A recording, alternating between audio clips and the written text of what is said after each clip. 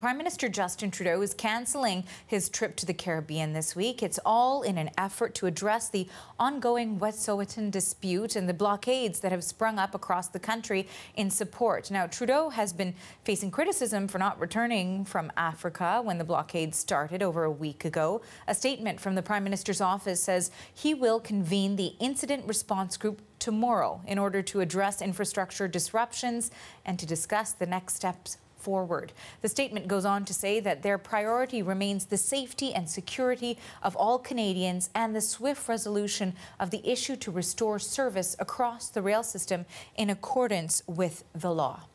Meanwhile, it has been another day of protests across this country. From the Maritimes to the West Coast, demonstrators are showing support for BC's Wet'suwet'en hereditary chiefs and their opposition to a pipeline project. It's important to let the government know that if we stand together, we actually hold a lot of land in Canada. And if we stand together as one, we can do a lot. We can do a lot, shut down Canada. Wet'suwet'en supporters are blocking or delaying rail and road traffic in multiple locations. In Tyendinaga, Ontario, the site of the most contentious blockade, Ottawa held its first talks with Mohawk leaders. Their protest has halted rail service for days along the vital corridor linking Toronto to eastern Canada. While there was modest progress, the blockade remains in place. Now, one protest began this afternoon at the PEI entrance to the Confederation Bridge, which links the island to the mainland. The CBC's Sarah McMillan has more on that demonstration.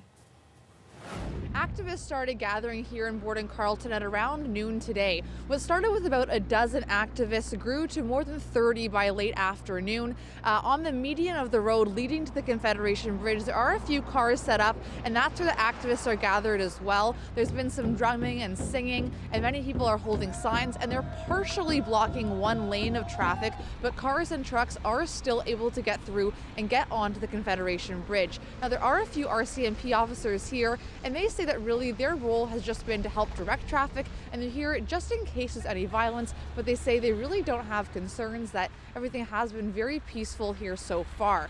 Now, some of the activists I spoke with said they had originally hoped to do a little bit more of a blockade. They say there was never a plan to block cars from getting onto the bridge, but they had hoped to block transport trucks. They say when it started at noon today, there was a small group here, so that wasn't really feasible. Now that there's a larger group, some say they are still interested in possibly blocking traffic more so, blocking those transport trucks. Others saying they aren't actually really interested in that. They say they really just want to bring attention to the issue, and they say, you know, slowing down traffic achieves that, and that's a method for them to get the message out. There are some people handing out flyers to some of those cars as they slow down, describing what's happening in BC. The activists say, you know, they've been really inspired and motivated watching what's happening across the country, seeing the other demonstrations, and they really just felt it was time to do something here on PEI as well, to show that support for the Wet'suwet'en hereditary chiefs does extend to this province as well. Here today there are people from local Mi'kmaq communities as well as others who just want to show their support, and this demonstration is expected to continue until noon tomorrow. Sarah McMillan, CBC News, Borden Carleton. Now, as we mentioned, probably the most disruptive rail blockade in the country so far is the one in Tyendinaga, Ontario. That's cut off all the train traffic between Toronto, Montreal and eastern Canada. The Minister of Indigenous Services held marathon talks with Mohawk leaders on Saturday. CBC's Olivia Stefanovich brings us the latest. The Mohawks of Tyendinaga are still at their camps by the tracks. This is day 11 of their demonstration. People have been coming by with supplies, firewood, food. These Mohawks say they don't plan to leave anytime soon, despite a key meeting yesterday with Indigenous Services Minister Mark Miller. He visited the community and spoke with the Mohawks for more than 9 hours. The minister described the meeting afterwards as open, frank, and painful at times. They discussed the situation in northern BC. The Mohawks say they won't leave these camps until RCMP get out of Wet'suwet'en territory. The minister says he's going to bring those concerns to the federal government and try to fast track that issue. But the Mohawks also wanted the minister to discuss historical grievances they have with Canada.